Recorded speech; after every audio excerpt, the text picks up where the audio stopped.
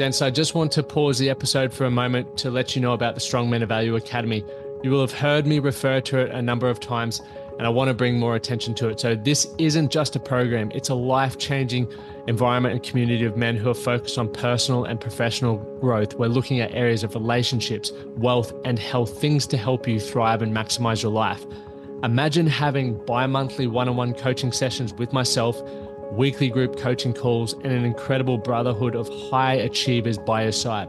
Now we're diving into resilience, leadership, and holistic growth to not just succeed in your career, but to thrive in your health and your relationships. Your journey to greatness, it starts here. So join the movement and you can apply for the Strong Men of Value Academy. You can head to themanthatcanproject.com to find out more. You're listening to The Man That Can Project with Lachlan Stuart, a global movement created to empower men and open up what's really going through their minds by having real and raw conversations about life's unique challenges and our individual ways of processing it all. Welcome to The Man That Can Project. Today, I'm going to share with you 3 things that you can do to become more productive because, well, who doesn't want to become more productive? I feel the busier life gets, the more responsibilities that we get, the more social media platforms that pop up. I feel like my productivity is going down because I'm losing focus and I'm becoming way more distracted. But I spend a lot of time helping my clients become more efficient and become more productive so that they can then spend time on other things that they enjoy from their life. So how to get more bang from your buck in various other areas of your life. But gentlemen, how was your Christmas? I would love to hear from you guys. Remember, if you're obviously on social medias, share this episode, but even just write below what you got up to for Christmas and how it was for you. I know New Year's isn't too far away, which is pretty bloody exciting. I'm going to have a little shindig, and that will be my last alcoholic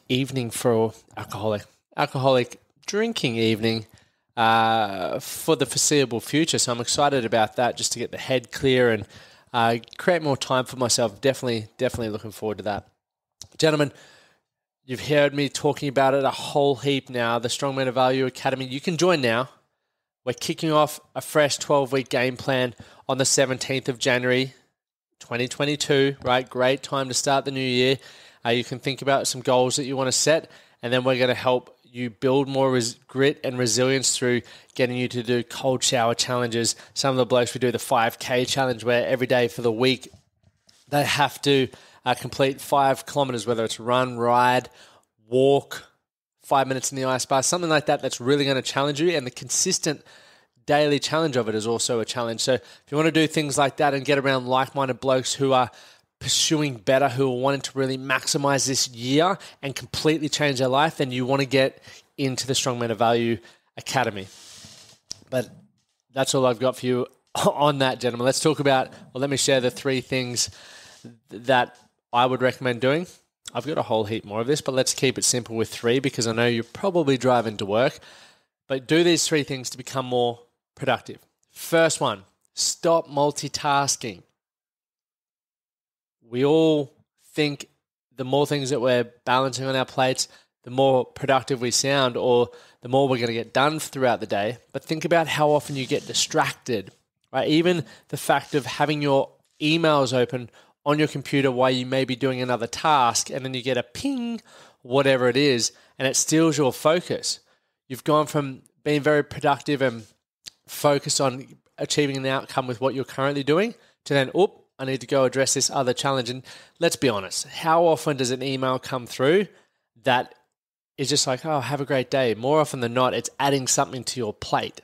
You've then got to make another decision, or you'll just come back to it later and it's going to be sitting there in the back of your mind. So that's an example, but stop multitasking, right? Allow yourself to complete one task and utilize that feeling of satisfaction from completing that current task to motivate you for the next one, right? Create momentum. It's one of our pillars, guys. Momentum is what creates success from my experience because you're consistently doing good shit.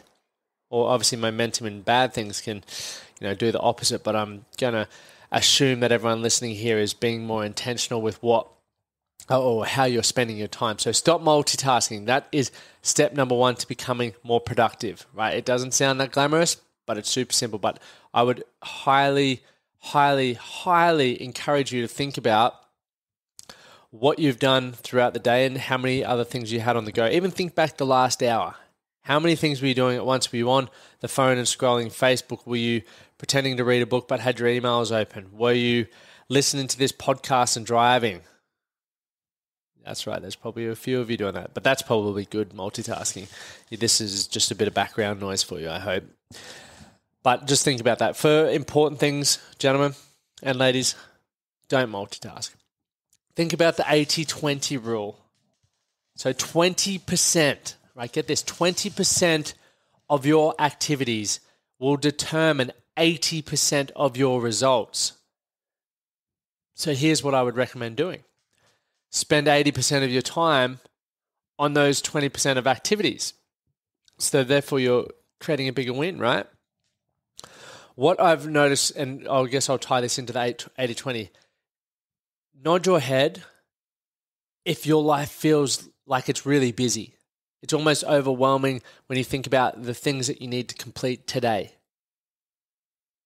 Because if you're nodding your head, that is normal. And unfortunately, it shouldn't be normal. We choose to say yes to things. We choose to continue to put things on our plate because we feel we're being more productive. We're not. It's proven that you're being less productive. There's a lot of things that you spend time on that is not generating results for you.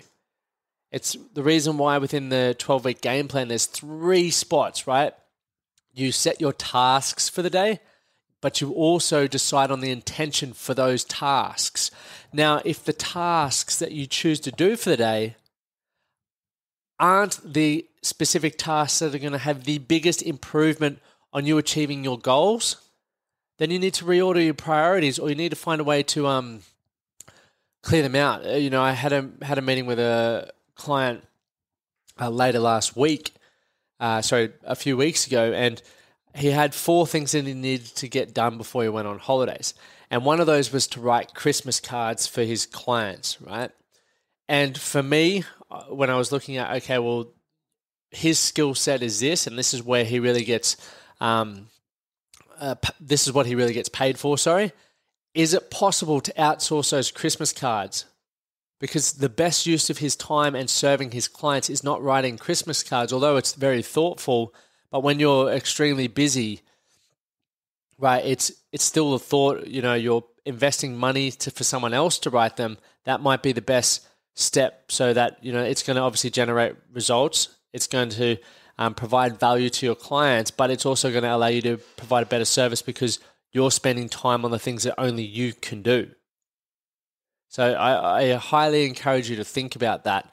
What are some tasks that you can outsource, or things that aren't necessarily the best use of your time?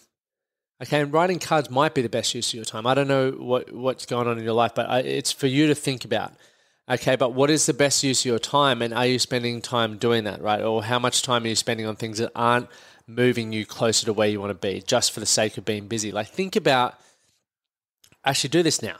If you've got a pen and paper, if you're driving, just even say out to you, what's one thing that you've got on today that you know or feel isn't going to add value to your life? It might be a coffee meeting. It might be something that you've said yes to. And I highly encourage you to cancel it and free that time up. It might be an hour, it might be 15 minutes, but then either take some downtime for yourself or fill that time up with something that's going to improve your quality of life and move you towards your goals, right? That is going to be another step and an important thing that you can do to become more productive with your time. Next one, take regular breaks. None of us can focus for long periods of time, unless you're gaming, of course. I've done marathons back in the day where I'd play Call of Duty. I don't know whether I was fully focused, but I was definitely there. And I think a lot of us are aware of that. There's, you might be there, but you're scrolling Facebook or you're thinking about other things and your focus and intention isn't there. So maybe try this. Set an alarm on your phone every 50 minutes. Within that 50 minutes, take 5 minutes or so, 3 to 5 minutes, or even 10 minutes to go for a walk, grab yourself a coffee, stretch, do some body weight movement, But what this will really allow you to do is it's going to allow you to recharge, right? Refocus, which is really important for the next block of time, and reassess. Right? Have you gone off track? Have you gotten distracted? Because like with the game plan, the reason why we do it quarterly, there's no point going 12 months and going off track. You're going to be further down the road that you don't want to be down. Whereas 12 weeks is much more manageable to come back from. So take those regular breaks, Jensen. It doesn't have to be 50 minutes. Do something that works for you, but I would encourage you to sort of track your productivity. So maybe even write down and try this task for a day. From the moment you walk into the office, so say you start at 9 a.m. and you finish at 5 p.m. Create a little spreadsheet or something like that where you write down everything that you achieved in 15-minute blocks. What did you achieve this 15-minute block? What did you achieve this 15-minute block? And notice that if you're wasting time or not. Because what I promise you've probably done, there will be at least 4 to 5 15-minute blocks where you weren't that productive. And if you know you're not going to be productive, you may as well take a break to get outside, get some sunlight. Like I said, do one of those things that I mentioned or do something else so then you can come back refocused and re-energized to complete the task at hand. So they're my 3 tips. I've got a whole heap more, which I share in our Strong Men of Value Academy. I just actually put a post up for it. But they're 3 that you can take away today. And that is all for me today, gents. Now, remember, if you do get value from this episode or you have gotten value from this episode, share it on your Instagram, share it on your Twitter, share it on your Facebook. Make sure you tag me at Lachlan Stuart, Lachlan Stuart. I look forward to re-sharing that because the Man That Can project really is driven by word of mouth and driven by you guys sharing episodes and sharing things that you learn. So every time you guys take them a moment to do that, I highly appreciate it because it just shows other men out there that this is a great place to learn better habits, to be held accountable, to hang around like-minded, high-achieving blokes. And I'm grateful for you guys being a part of it and also helping it grow. So have a ripper week, gentlemen. I look forward to, a ripper New Year's, sorry. I look forward to seeing you crush 2022. This is me actually signing out of 2021. See you guys later, and 2022 is going to be so much bigger, so much better, and so much more exciting. Thanks for all your support this year, and bring it on. Thank you for listening to the Man That Can Project podcast. My name is Lachlan Stuart, and I hope you enjoyed this episode and found it helpful. If you did, please take a moment to rate and review the Man That Can Project on your favorite podcast platform. And don't forget to subscribe to stay up to date with our newest episodes. We'll see you again next time.